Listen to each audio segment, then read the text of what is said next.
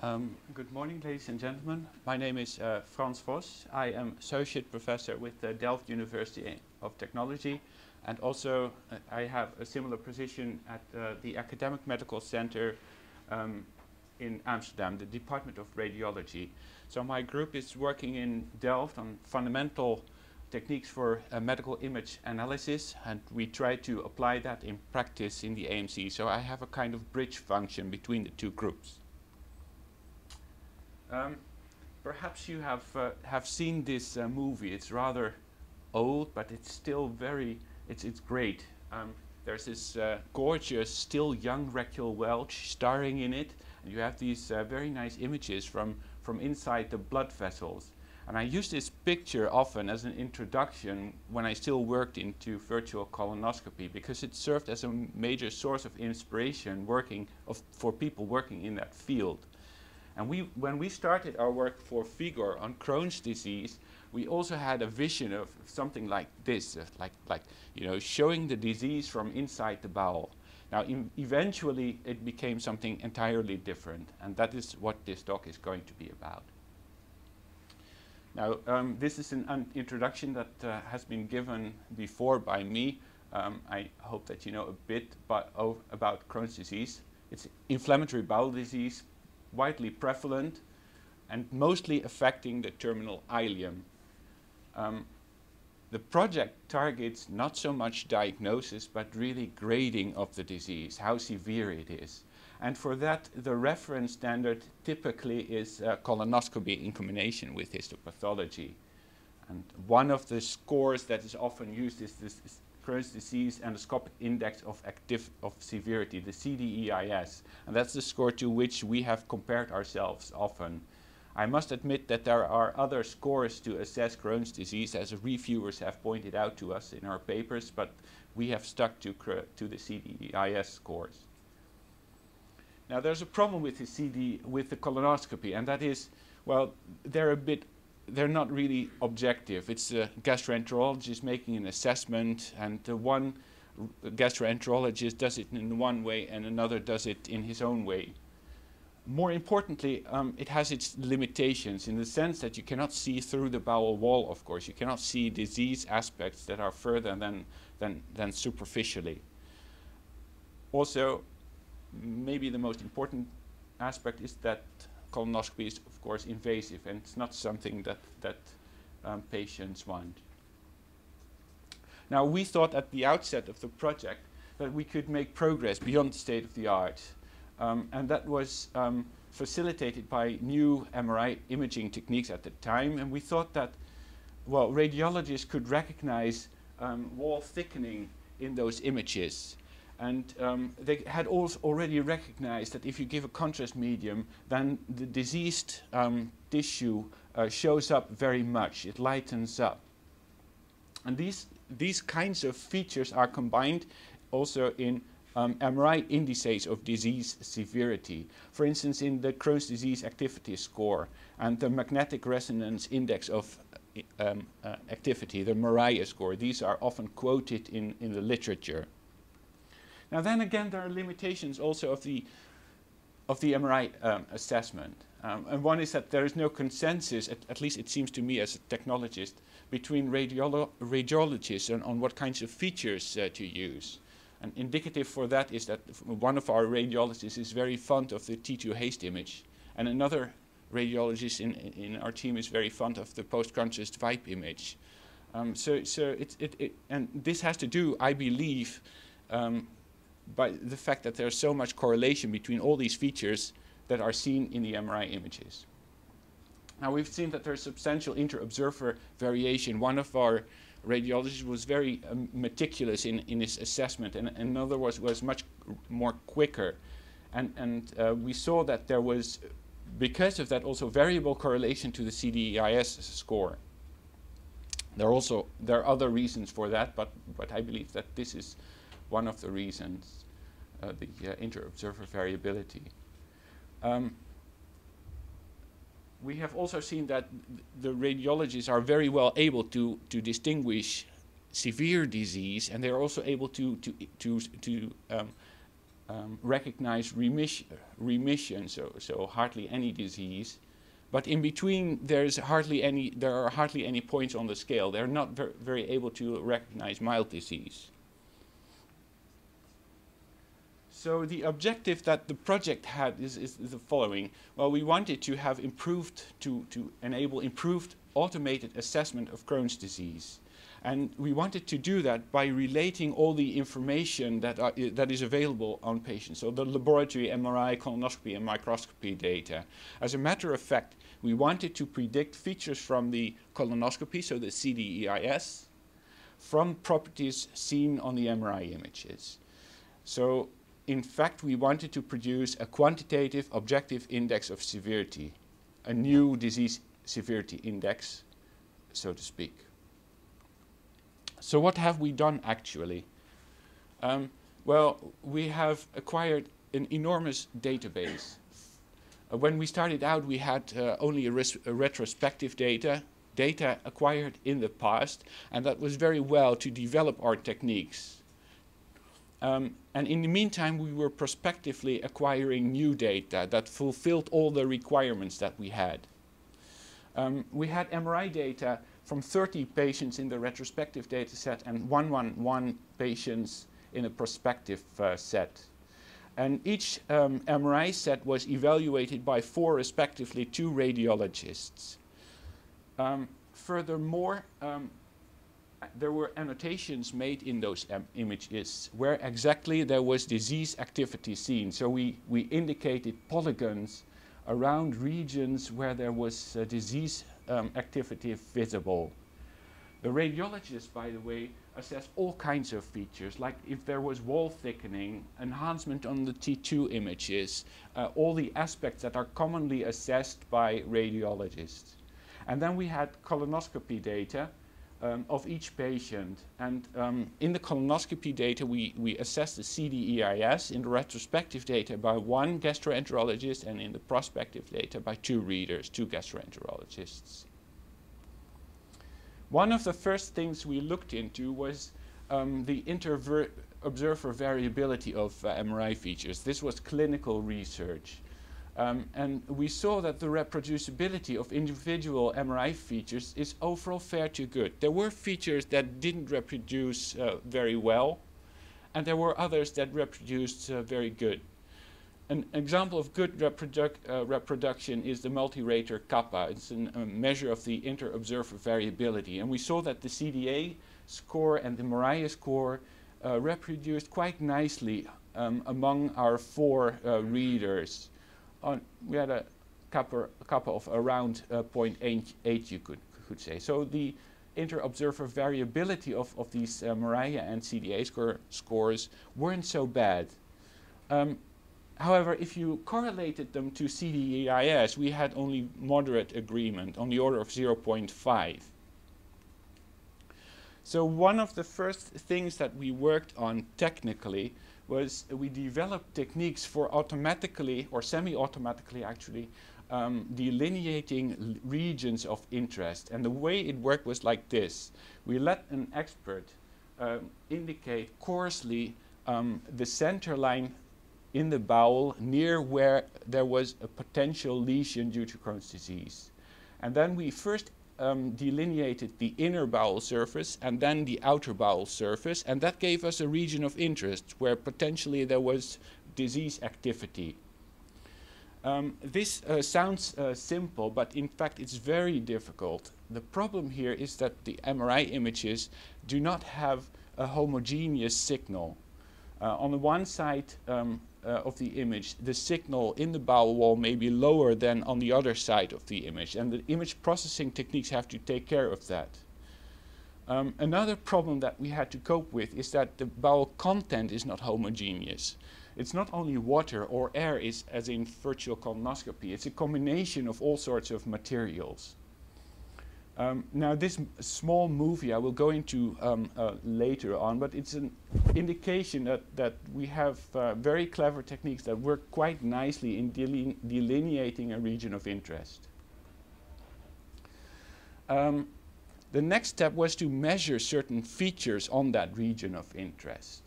And Well, we developed techniques to do that.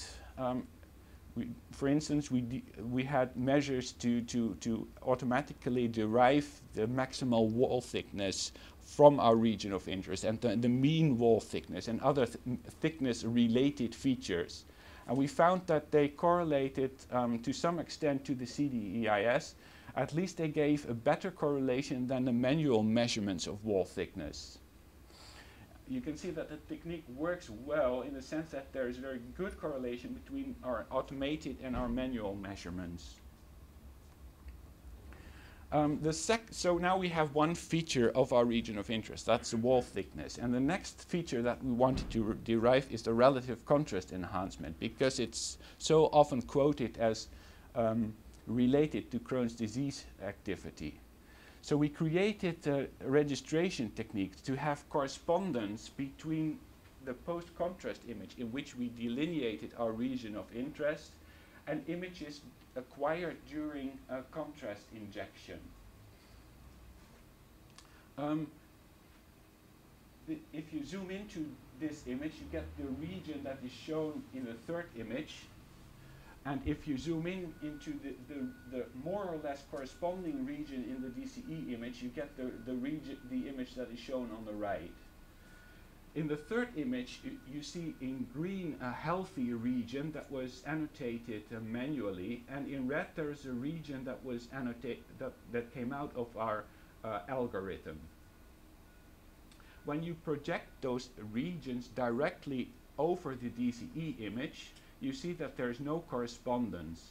You see that the green part, for instance, doesn't coincide with the bowel wall. It's off. When you do a regular registration, it doesn't help much. This region still seems to be off. So we devised technique to really have a good correspondence of our DCE images and the post-contrast image in which there was our region of interest in which we were over which we wanted to measure features. So we derived this measure of this of relative contrast enhancement from the DCE series, and we correlated that to the CDEIS. And you see that the correlation that we found of our automatic measure is larger than when you let observers measure relative contrast enhancement. I must admit here that observers usually measure relative contrast enhancement in images prior to this DCE series as well as after the DCE series. So the measure is not entirely comparable. So now we have two features. We have a region of interest and we have two features, relative contrast enhancement and wall thickness, automatically determined. And now we want, of course, to relate those features to CDEIS. What we first did is we let the radiologist annotate all kinds of features that he saw in the images.